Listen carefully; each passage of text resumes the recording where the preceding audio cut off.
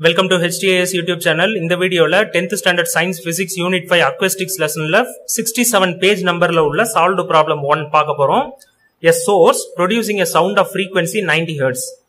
நம்ம இந்த sum எல்லாம் solve பண்றதுக்கு doppler effect னா என்ன அதனுடைய பேசிக்லாம் எக்ஸ்பிளைன் பண்ணி நான் வீடியோ அந்த ஃபார்முலா எல்லாம் எப்படி மெமரைஸ் பண்ணனும் ஈஸியா எப்படி ஞாபகம் வச்சுக்கணும் புரிஞ்சு படிக்கணும்ன்றத நான் ஏற்கனவே ஒரு வீடியோ அப்லோட் பண்ணிட்டேன். அத பார்த்துட்டு அப்புறம் இத பாருங்க. இல்லனா இந்த சம்லாம் அவ்வளவு ஈஸியா புரியாது.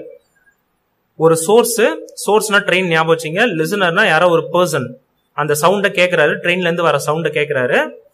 அந்த சோர்ஸ் அந்த ட்ரெயின் உங்களுக்கு அத லைவா யோசிக்கணும். நீங்க அத ஒரு எக்ஸாம்பிளா யோசிச்சீங்கன்னா தான் சம்மெல்லாம் புரிஞ்சு போட முடியும். இல்லனா அப்படியே சோர்ஸ் லிசனர் அப்படிலாம் படிச்சீங்கன்னா புரியாது.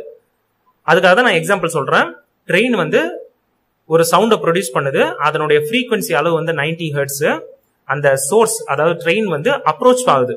யாரை நோக்கி வருதுன்னா ஒரு லிசனர். அந்த லிசனர் எப்படி இருக்கிறாருன்னா ஸ்டேஷனரியா இருக்கிறாரு. ஸ்டேஷனரினா ரெஸ்ட்ல இருக்கிறாருன்னு அர்த்தம். அந்த லிசனர் மூவ் ஆகலன்னு அர்த்தம். வித் ஸ்பீட் ஈக்குவல் டு என்ன ஸ்பீட்ல இங்க பாருங்க லிசனருடைய ஸ்பீடுன்னு பாத்துறாதீங்க, அது ரொம்ப தப்பாயிடும். Listener stationary. யார் மூவிங் சோர்ஸ் அந்த ட்ரெயின் தான் மூவ் ஆகுது. ட்ரெயினோட speed எவ்வளவுனா equal to 1/10 of the speed of the sound. ரொம்ப simple. Speed of the sound நம்ம ஏற்கனவே புரிஞ்சுக்கிட்டோமா? சிம்பிளா V லெட்டர் தான் ஸ்பீட் ஆஃப் த சவுண்ட்.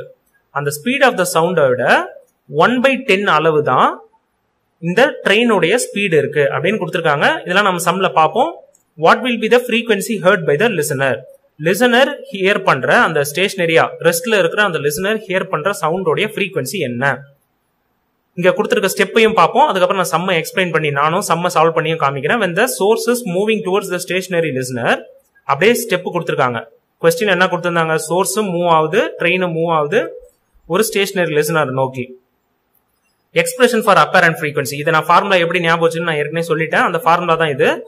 இந்த சிச்சுவேஷன் நீங்க பார்க்கணும்னா, சிச்சுவேஷனை புரிஞ்சுக்கணும்னா லிசனர் அட் ரெஸ்ட் எந்த சிச்சுவேஷன் பாருங்க. இது சோர்ஸ் அட் ரெஸ்ட், இது ரெண்டு தான் listener at rest. Listener at rest, source moves towards the listener. அதாவது ட்ரெயின் லிசனர் நோக்கி வருது. அப்ப இந்த ஃபார்முலா தான் யூஸ் பண்ணணும். இந்த ஃபார்முலா தான் இங்க யூஸ் பண்ணிருக்காங்க பாருங்க. n dash equal to v divided by v minus vs into n. இந்த ஃபார்முலால நம்மளுக்கு என்ன க்ளூ கொடுத்திருக்காங்க? ரெண்டு க்ளூ கொடுத்திருக்காங்க. ஒன்னு ஃப்ரீக்வன்சியோட வேல்யூ. சோர்ஸ் உடைய ஃப்ரீக்வன்சி வேல்யூ 90 Hz. இது சோர்ஸ் உடைய ஃப்ரீக்வன்சி, இது லிசனருடைய ஃப்ரீக்வன்சி, அதாவது அப்பேரண்ட் ஃப்ரீக்வன்சின்னு சொல்லுவாங்க. நம்ம என்ன லிசன் பண்றோமோ அந்த frequency apparent frequency n dash. லிசனருக்கு இந்த லெட்டர் எல்ன்றத ஞாபகம் வச்சிங்கன்னு சொன்ன, மேல டேஷ் போட்டிருக்கிறத எல் ஞாபகம் வச்சிங்க. இது சோர்ஸோட ஃப்ரீக்வன்சி, அந்த ட்ரெயினோட ஃப்ரீக்வன்சி. ட்ரெயினோட ஃப்ரீக்வன்சி எவ்வளவுன்னு கொடுத்துருக்காங்களா? 90 Hz கொடுத்துருக்காங்களா? அப்ப எண்ணுக்கு பதிலா 19 நம்ம சப்ஸ்டியூட் பண்ணணும். இங்க vs கொடுத்துருக்காங்களா? vsன்றது என்ன? அந்த சோர்ஸ் உடைய வெலாசிட்டி. சோர்ஸ் உடைய வெலாசிட்டி அதாவது ஸ்பீடுன்னு கொடுத்துருக்காங்க பாருங்க. Equal to 1/10 of the speed of sound. இந்த சம்ல இந்த ஸ்டெப்ஸ் எல்லாம் பாத்தீங்கன்னா அப்படியே டைரக்டா போட்ட மாதிரி இருக்கும். அதை நான் சால்வ் பண்ணி உங்களுக்கு காமிக்கிறேன். vs v divided by 10 அதாவது 1/10 into v ன்னு கொடுத்திருக்காங்களா? இது எப்படி வந்தது அதெல்லாம் நான் எக்ஸ்பிளைன் பண்ணி சொல்றேன். இதுக்கு இந்த ஸ்டெப் மட்டும் இந்த क्वेश्चनல இருக்கிறத படிச்சு புரிஞ்சிருக்கணும். சோர்ஸ் உடைய speed vs equal to 1/10 of the speed of sound. 1/10 times into v.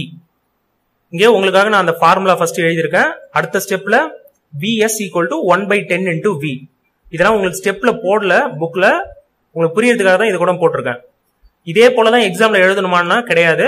உங்களுக்கு புரிஞ்சு நீங்க சம்ம சால்வ் பண்ணீங்கன்னா போதும். புக்ல இருக்க ஸ்டெப் நிச்சயமா எழுதிருக்கணும்.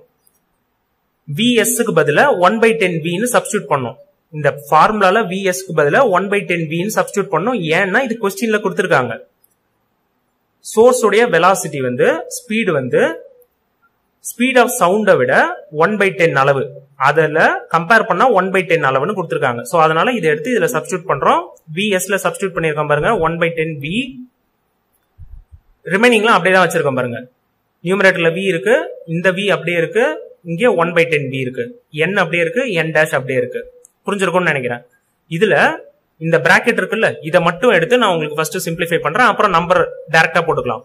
உங்க புக்ல டைரக்டா இந்த நம்பர் தான் கொடுத்திருக்காங்க. இதை நான் இப்ப சால்வ் பண்ணி காமிக்கிறேன்.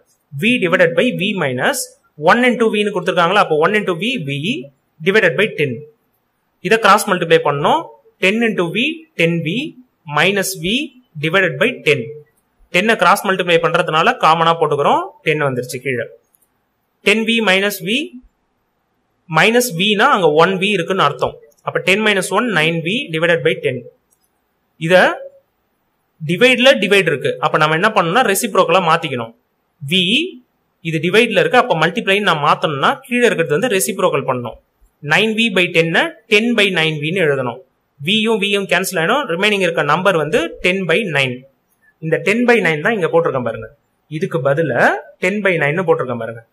என்னக்கு பதிலா frequency நான் क्वेश्चनல கொடுத்திருக்காங்கன்னு சொன்னா into 90 ஹெர்ட்ஸ்ன்றதுனால அந்த யூனிட் ஹெர்ட்ஸ்னு போட்டிருக்கோம். 9 டேபிள்ல கேன்சல் பண்ணா 1 9 is 9 10 9s are 90. அப்புறம் 10 into 10 மல்டிப்ளை பண்ணீங்கன்னா 100 ஹெர்ட்ஸ்னு வரும். அப்பரண்ட் frequency வந்து 100 ஹெர்ட்ஸ். இப்ப சம்ல ஆன்சர் பாத்தீங்கன்னா 100 ஹெர்ட்ஸ் வந்திருக்கு பாருங்க. நம்ம போட்ட ஸ்டெப்லாம் சில ஸ்டெப் இருக்கும், சிலது இருக்காது. உங்களுக்கு புரியறதுக்காக தான் அந்த ஸ்டெப்லாம் போட்டிருக்கேன். இதோட இந்த வீடியோ முடிஞ்சிருச்சு. உங்களுக்கு வேற ஏதாவது டவுட் இருந்தா கமெண்ட்ல போடுங்க. இந்த வீடியோ பிடிச்சா மறக்காம லைக் பண்ணுங்க. உங்க ஃப்ரெண்ட்ஸ் ரிலேட்டிவ்ஸ் கூட இந்த வீடியோவை ஷேர் பண்ணிக்கோங்க. தேங்க்யூ.